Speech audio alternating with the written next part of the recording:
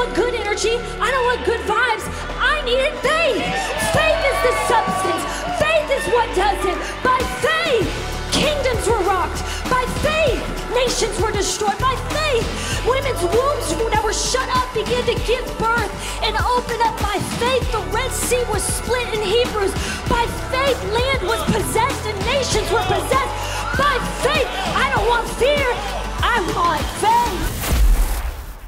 Down. So the first thing that I want to say is, and now, like I said, Pastor has the last 2 weeks gone through, I don't know how many points. Has anyone been here the last 2 weeks? How many points has he gotten through? Probably 6 or 7 points on this. And he was like going over, you know, I was going over notes with him, like, which one should I do? And he's got like 50 points. I'm like, honey, we're going to be in the series till next summer, so maybe we should just hone it down. So I'm just going to do a couple of points today, and we're going to have some fun. Amen? Amen. So number one, something that I've learned about your calling is your call will align your convictions. Your call will align your convictions. There is a girl in our church a couple of years ago. Her name was Corey, and she's an incredible track runner. She was like, wanted to go to the Olympics. This was something that she was called to do. It was very evident. She had a gift, athletic gift, and she was a track runner. And she would use her faith in this. She's been a light to this community. She's written books about this and just being disciplined and about just your faith and being an athlete and all these things. She's an incredible girl. Her name's Corey.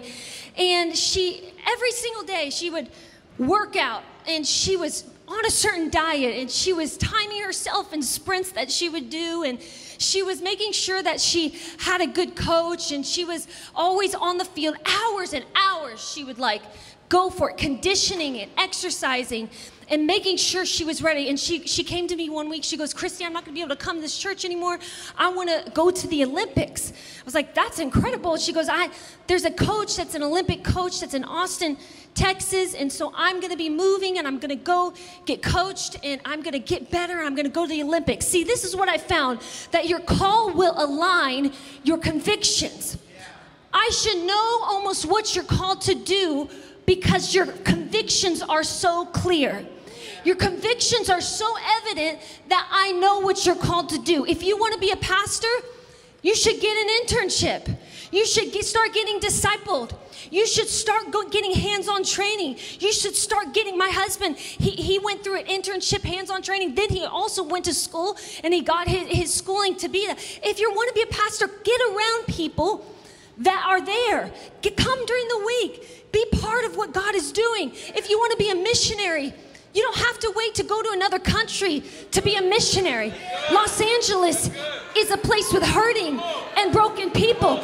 Come to the outreaches that we have every single week. Start giving out. If that's what you want to do, your call will align your convictions.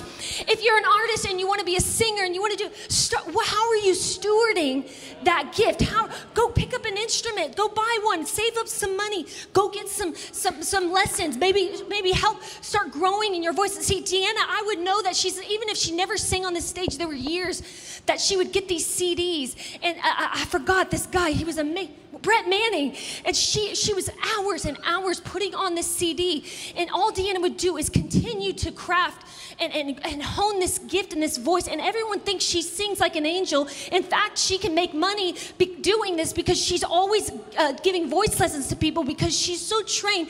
This came because your call will align your convictions. Are you hearing me today? Y'all catching this? I could see her life without her telling me she wants to sing, and this is part of her call because of how she lived her life.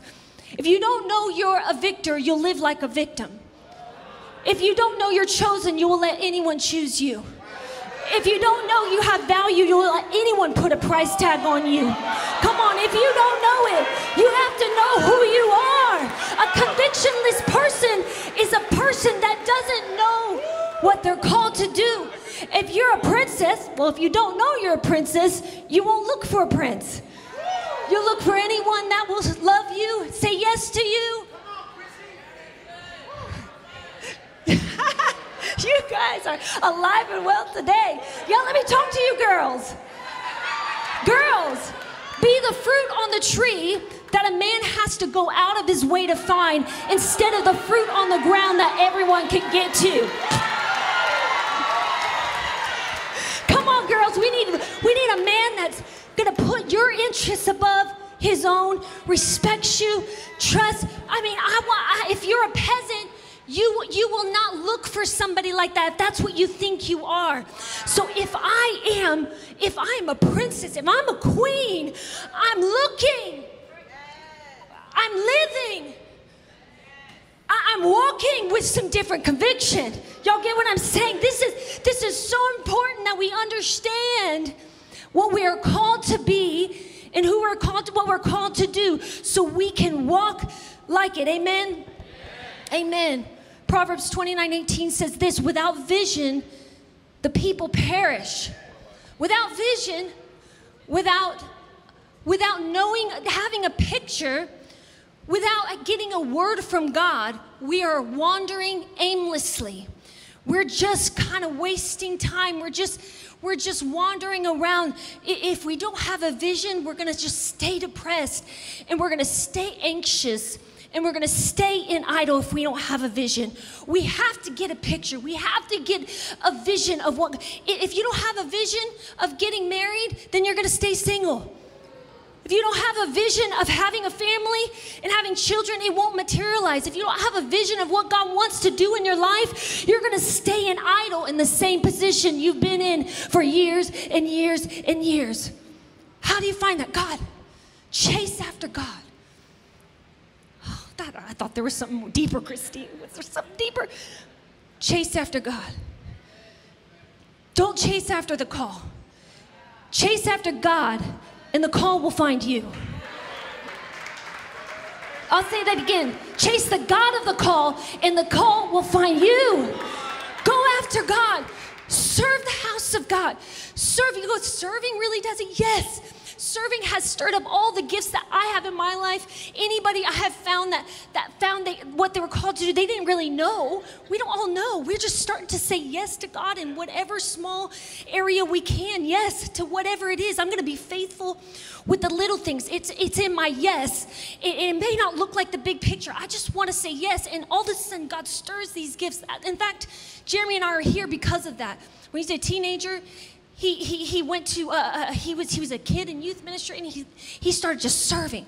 He was a teenager. He loved the youth, and all of a sudden God started stirring his heart. He loved like doing this, and he wanted to help people, and he started a skate park ministry called Intense, and he had his dad would build all these huge skate parks and board, what do you call them, Yes, ramps. I'm not a skateboarder. And they would build all these ramps, and then all these unsaved would come, and somebody would speak, and people would get saved. And he decided, I'm going to be an intern. I want to go into ministry. And he went into ministry, and he became, and I'm just telling you, came not from his ability, but from his availability. He just said, yes, I'm available, God. Use me, God. Use me in whatever way you want to. I just want, and God, as you chase after him and say yes to him, he will start giving you.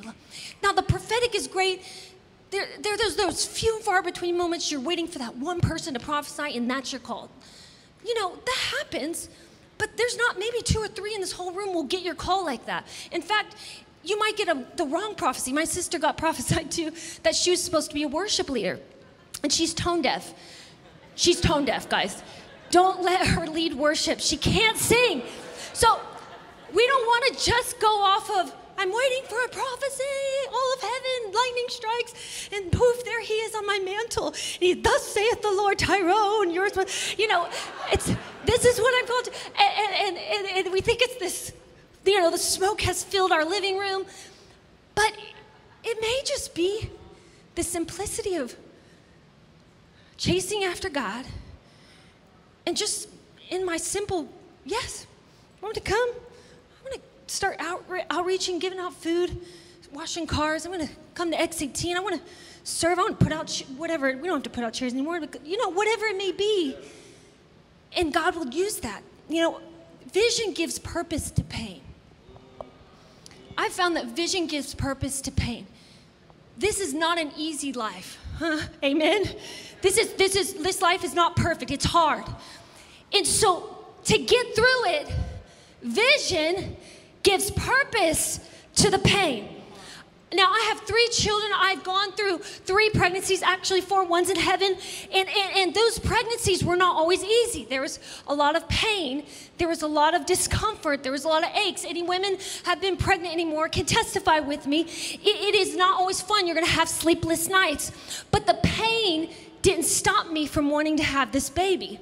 The pain and discomfort that I was feeling didn't stop me or make me want to abort the process, because I knew what was on the other side was far greater than what I was walking through in the moment. Because I had a vision of a baby girl in my arms, I could endure the pain of a miscarriage. Because I had a vision of marrying someone that would be a partner with me in ministry and we would do this together, I could endure the pain of failed relationships that weren't right. Because I have a vision of Los Angeles and Orange County being turned upside down for Jesus, I can endure the challenges and pressures that come in ministry. Because I have a vision for this city that's bigger than the pressure and the struggle that I'm in right now. Vision, because the joy set before Jesus, he could endure the cross. He goes, it wasn't about the suffering. I was going to hurt, I was going to suffer, I was going to get whipped and beaten, but it wasn't about that. It was about having an unhindered, unrestricted relationship with my sons and daughters so I could endure that. The joy, the vision he had on the other side helped him endure the pain. Your call will align your convictions. Amen? Amen. Number 2, let faith, not fear, decide your future. Fear says, I'll never find someone. Faith says, God has the right person for me. Fear says, but what if I write the book and it doesn't sell?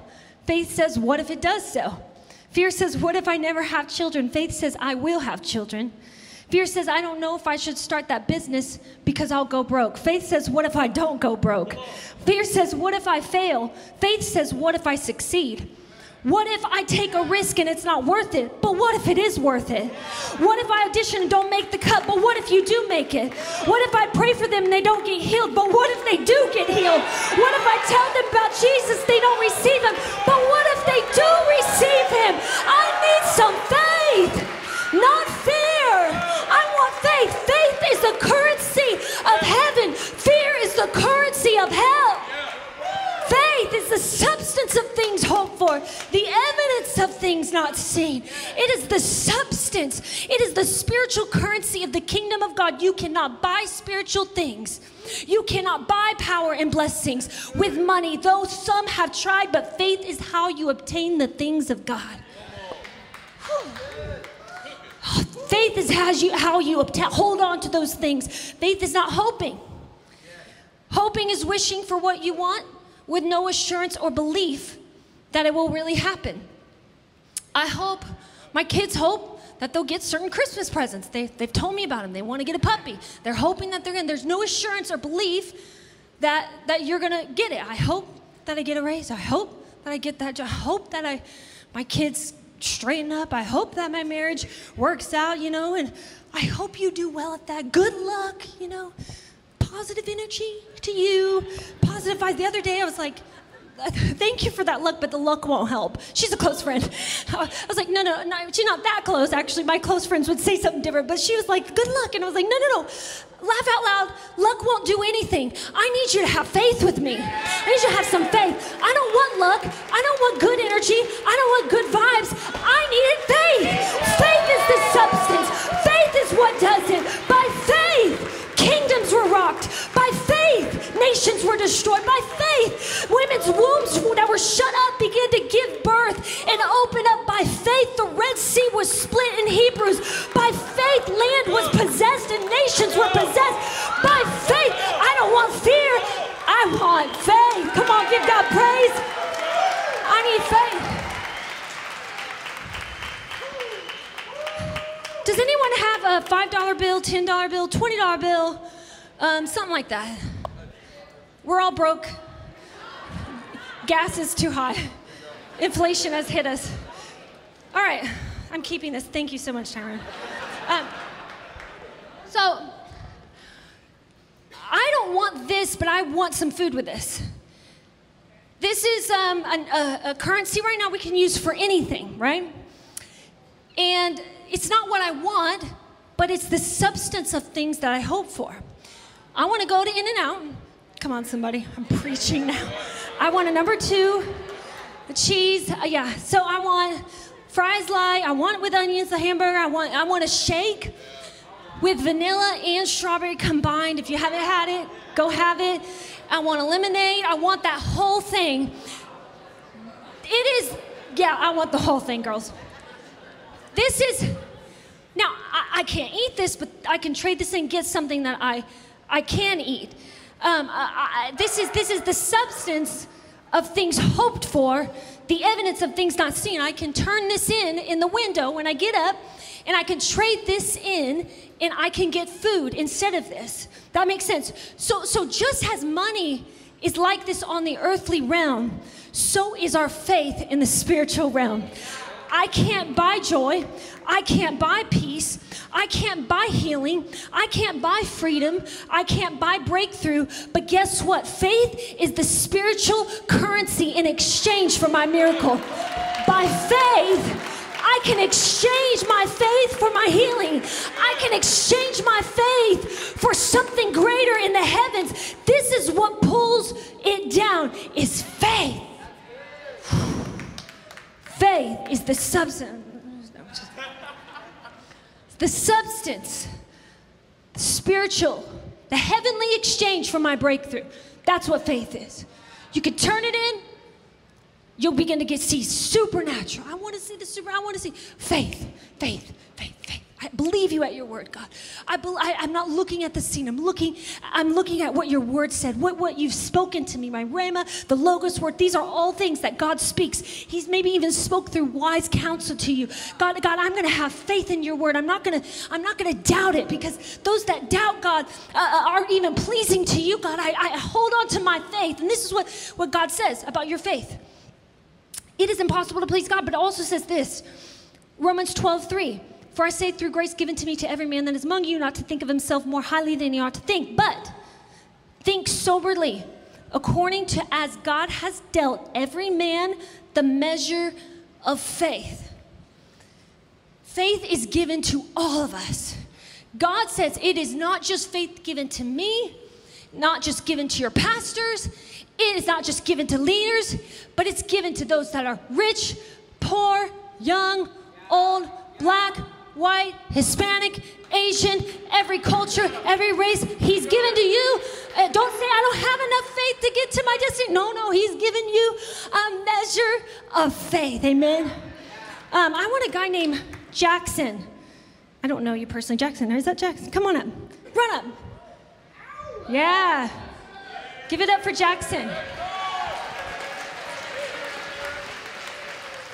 We heard you're like kind of muscular, so come on up.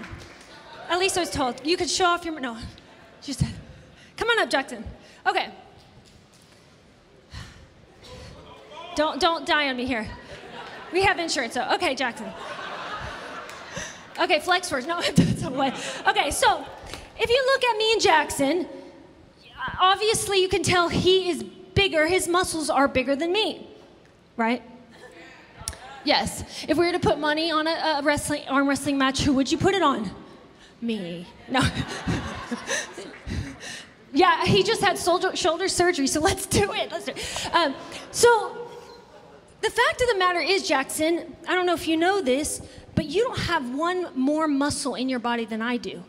Now, we might have a different structure in our body. I'm a girl and you're a guy, but the fact of the matter is, he doesn't have one more. We have the same amount of muscles in our body. We have over 600 in both of our bodies. The only difference is why he has some muscle tone is because his muscles have carried some weight. So when your faith carries weight, it begins to grow. And your faith will begin to swell to the place that you need to when you hit a problem. So we have the same amount of blood, we have the same amount of muscle, we have the same amount of opportunity, we have the same amount of faith, but guess what? It's what we do with what we have been given to us. Y'all catching this today? When you begin to run in at the task, the problem, the hardship, the struggle, when you begin to run in and not run away, that's when your faith begins to grow. And that's when it begins to swell. See, the fact is, me and Jeremy are not strong and we have so much faith. The only reason you might see that we have a lot of faith is we've been doing this for 8 years. And there's been a lot of times we wanted to give up and we want to just say whatever and we're going to throw in the towel. We're not doing this anymore. But we rushed in. We chose at the end of the moment to rush in and say, God, I have faith that you're going to give us a building. God, I have faith that you're going to fill this room. God, I have faith that you're going to take care of this. God, I have faith during the pandemic that you're going to make way with provision. And guess what? My faith has swelled and grown. Thank you, Jack. Awesome. Give it up for Jack. We pray for your shoulder. In Jesus' name, heal. Faith is foundation. It's a foundation for our Christian walk with God. You could come to church, get a word from God. You could cry. You could have goosebumps all over your body. You could sweat. But if you don't have faith, you will not be able to take hold of what God has, because it's big. What he wants you to do with your life is big. It's gonna take great faith to do it. This is not for just some people in this room. This is for all of us. Because some of us are looking at other people going, why didn't God do that for me? They're walking in it and they're seeing it happen. God said faith has to be activated. The greatest thing the enemy is after is our faith. The enemy's trying to take my house. The enemy's trying to take my husband. The enemy's trying to take my wife. The enemy's trying to take my flat iron. The enemy's trying to take my car. No, the enemy doesn't want your car. What is he going to do with your car? The reason he's attacking you is he wants to attack your faith. But guess what? If we're in cancel culture, we might as well cancel something that's bigger than all of them. Let's cancel some fear today. And come on, anyone ready to cancel some fear? The lies of fear. The words of fear, the things that said you can't do it, you can't make it, you'll never succeed. I'm canceling it today. Come on, faith. Your faith moves God. Your faith shakes heaven. Your faith rebukes the devil. Your faith heals diseases. Your faith gives you courage. Your faith empowers you to forgive. Your faith gives you confidence. Your faith reaches into the Spirit. Your faith snatches the promises of God. Your faith embraces the word. Faith says keep going even when you want to quit. Faith says keep dreaming even though the dream looks dead. Faith releases impossibilities. Faith says, I will stand even if I'm alone. It wasn't fear. Fear hasn't done anything for me, so why do we keep entertaining it? Let's just begin to lose. Come on, anyone have faith in this place? Come on, anyone have faith?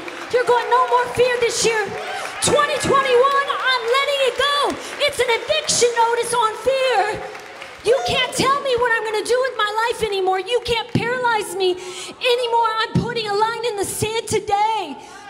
Oh, when you turn on the news, it's just feeding you from every direction. I just challenge you to turn off social media, turn off the news, turn off all of it. Turn on the Holy Spirit. Say, God, I need your faith. I need your faith. Of course we're in fear. Everything that's been downloaded to us is just full of fear. Even what is that snail show? It's not snail.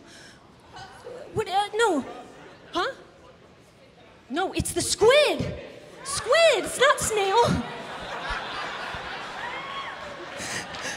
Oh my gosh. Christians in this room told me to watch out. I'm like, are you Christian? Come on, somebody. I won't name names. No, I can't. Me and Jeremy this is not part of my, we're just laying in bed. We're like, let's watch Squid. Dear God, nobody warned us. There's like people it's just bloody and gory. And we wonder why we're so anxious. We wonder why we're so fearful. Oh, come on, let's check yourself. Just take some inventory over. I said, honey, can you just put on something happy? Like, can you put on Barney, something that like helps me laugh or something? You know, I just need a comedian right now. He's like, yeah, me too. I feel like I need to take a shower. We're like both like, oh my gosh. It is crazy. It's just, we've got to take inventory of those things. But faith, not fear. It's a choice. God's not going to come force you into faith.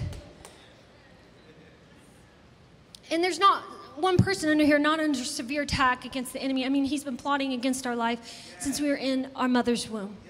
So we're all here in the same place together. And the only way you'll get through this is by faith.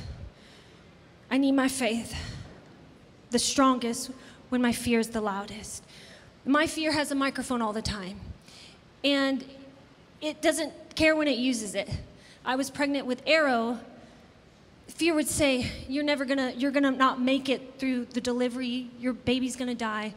You're gonna have preeclampsia. What if you have complications? The whole time. I mean, I would be in the car driving and I would hear, what if you die right now? You just die. What would happen to your family? What would happen to Jeremy and the kids? And I would have so many things. Even the other night, I was overhearing Brave say, I don't want to die, Daddy. I don't want to die. And he had all these fears.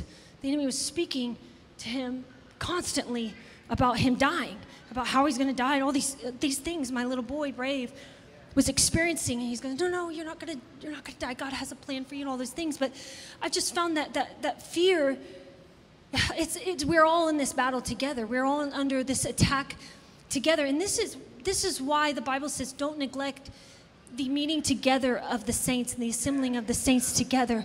Because when you get in this atmosphere of faith, all of a sudden, and you come under one name and you come into agreement with the truth and you come out of agreement with lies, there's a divine reversal that happens where fear is exchanged for faith. You can't do this alone. You can't journey this alone. You can't isolate yourself. You won't be able to make it. When there's thousands of armies of fear coming against you, how are you going to make it when you're alone by yourself and you have one sword in your hand? You're going to die. God says, I want you to have a whole army of people with you so that when they come against you, you have people with the swords in their hand. You have a shield of faith in your hand. And fear tries to take you out. But no, my faith is stronger and my faith is strengthened because I'm not going to die here. I'm getting through it because I have an army of people with me. I have an army of people with me. Matthew 17:20 says, truly I tell you, if you have faith as small as a mustard seed, you can say to this mountain, move from here to there, and it will move. Somebody say move. Nothing will be impossible for you. So if faith moves mountains, fear creates them. Maybe fear has created the mountains that are in front of you. But the good thing is faith destroys and moves the mountains that you have created with your fears. Come on. Rise up, men and women of God. It's okay, there's some mountains right now. But how you push through these, God, I believe. It doesn't look good right now. But God, I believe. I believe what you said. I know, God, I'm sick in my body, but God, I believe you're going to do it. I have faith, God. I'm not hoping that hopefully it will happen. No, that's not what he said. He said, I want you to have the assurance, the evidence of things. You have the substance called faith. It moves the mountains. And number 3, y'all ready? This is the last one and we're done. Number 3 says this. I want things I've learned. So protect your yes for God. And you know what, Jesse, you can come up. Protect your yes for God, not from God. Not from God. What does this look like to protect your yes for God? Is it easy? Is it kind of like, oh, this is easy to be a Christian, you know? Or is it like pretty gnarly? What God says that you have to do to be a follower of Jesus. Not just like say the prayer. Most of us in this room have done so. Receive Jesus in our heart. But you want to be a true follower of Jesus. Meaning you want to follow after him. People know you are a follower of Jesus without you announcing it, without you picketing with your, I'm a Christian and you're going to hell. No.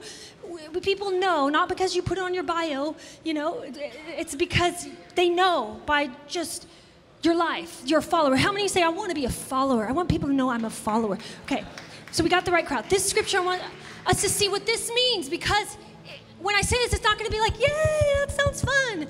It sounds really hard. But the yes is worth it. Let me tell you. Matthew 16:24 says this. Then Jesus said to his disciples, whoever wants to be my disciple, not Christian, who wants to be my disciple must deny themselves, take up their cross, and follow me. So whoever wants to save their life will lose it, but whoever loses their life for me will find it. What good will it be for someone to gain the whole world yet forfeit their soul? Or what can anyone give in exchange for their soul? Whoever wants to be my disciple must, 1, deny themselves, 2, take up their cross, 3, you can follow Jesus. This is a follower of Jesus at this point. So he's going, there's some steps to be a follower. You can't get to 3rd grade without going to 1st grade, without going to 2nd grade. They don't just put you in 3rd grade. He goes, I want you to first deny yourself. So deny self. Deny self. Can you put that up?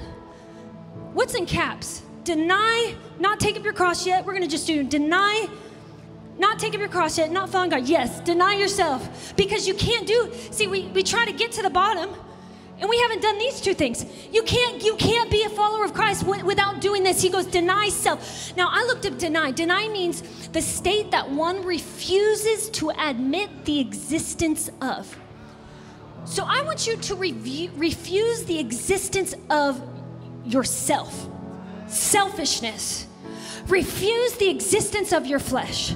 I mean, in a world that there is self all over the place. We got selfies, we got the triple filters, we got the right angles, we got booty filters, we got bicep filters, we got all the filters. I mean, we got pictures of everything of ourselves.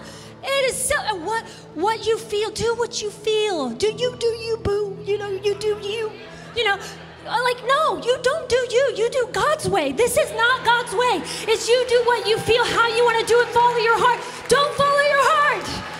Run. We're selfish. Self says, I don't want to give. Self says, I don't want to go to church. Self says, I don't want to give my tithes. Self says, I don't want to sacrifice. Self says, I don't want to be inconvenienced. Self says, I don't want to be uncomfortable. Self says, I don't want to go out of my way. Self says these things, but that's not of God. You cannot say, I want the call of God, yet embrace yourself. God says, guess what? You can't have your cake and eat it too. You've got to choose. If you want to go after God, I have to deny myself. Yes to God. Yes to your way. Yes to your will. Yes to giving. Yes to serving. Yes to loving. Yes to going after you. Yes to whatever you ask me to do. God, this is my yes to you.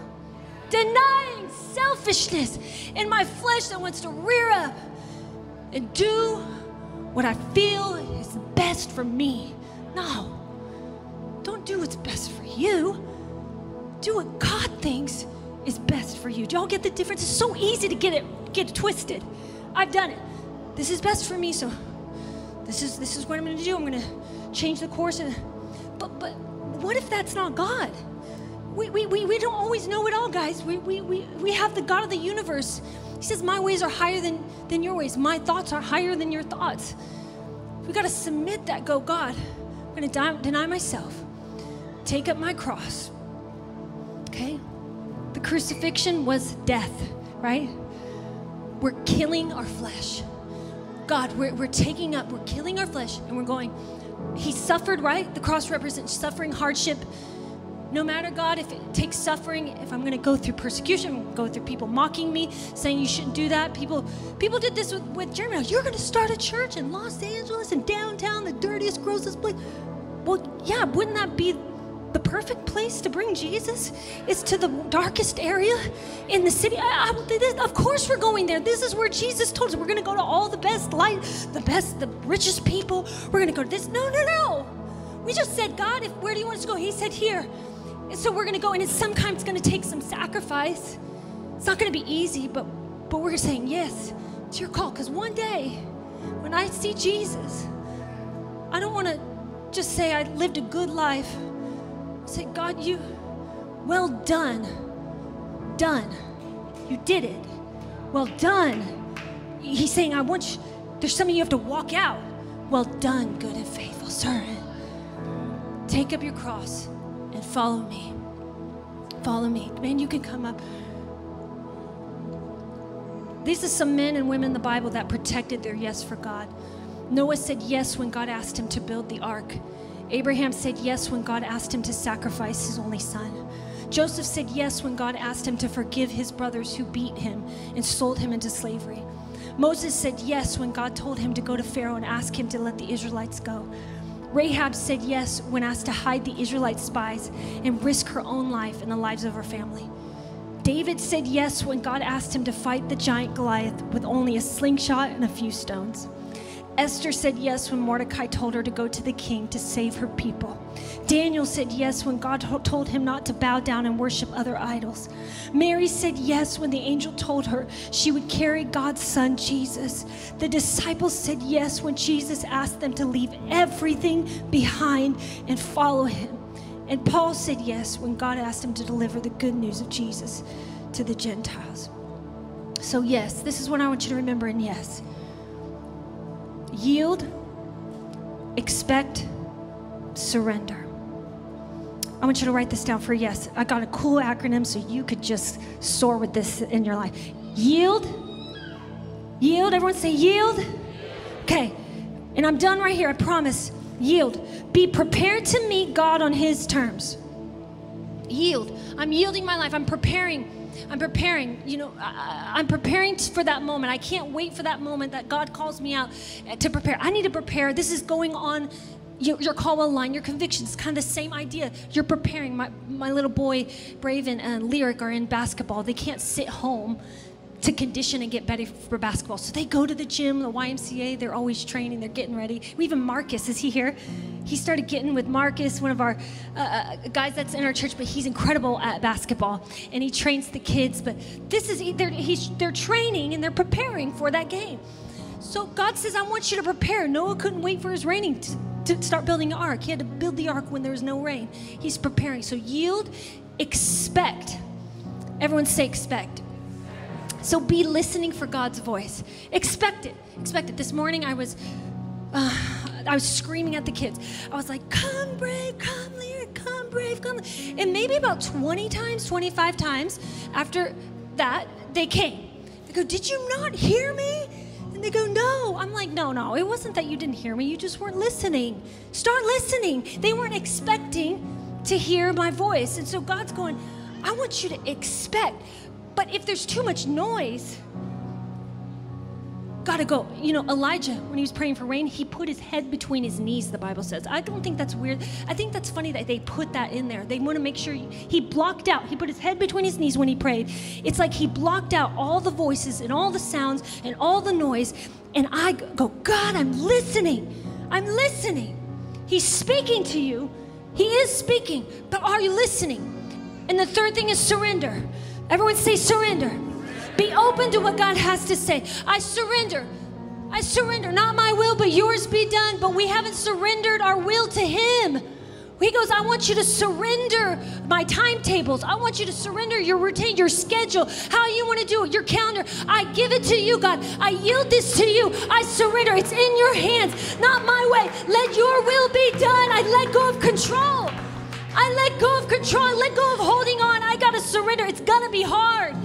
Saying yes to coming and doing this church 8 years ago was not easy. I was pregnant. We had a double salary. We had all this huge house in Oakdale, and we were loving life. And then God called us. We had to leave our house. We short sold it. We sold things in our house. We got in a trailer. We didn't have any hope that we had any money coming in. We went through this dream and this vision God gave us. We said yes to it. It was not easy, but it has been fulfilling and it has been worth it because I'm looking in front of the fruit of my yes. And it's people that have said yes to Jesus. Yes, come on, it is worth it. It is fulfilling your yes. Fearless Online Church, man, what an amazing day so far. Right now is an opportunity for us to give back. We've been receiving so much. I don't know about you, but I've been blessed from what's going on in this stream and what God is doing in this church. Proverbs 19:17 says this, whoever is generous to the poor lends to the Lord, and he, the Lord, will repay him for his deeds. This church is all about reaching the needs of our city and cities worldwide.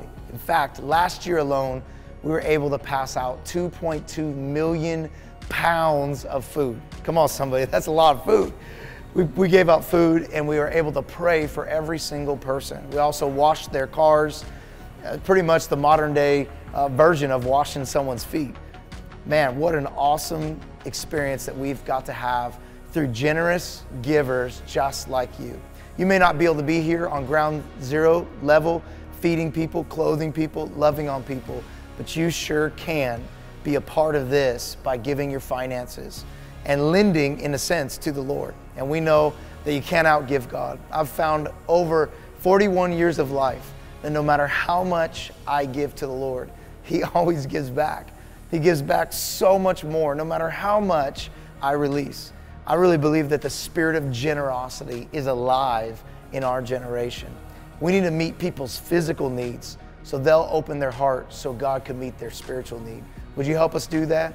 We want to give out more clothing. We want to give out more food. We want to touch thousands more people. In fact, this year, I'm believing to give out 4 million pounds of food.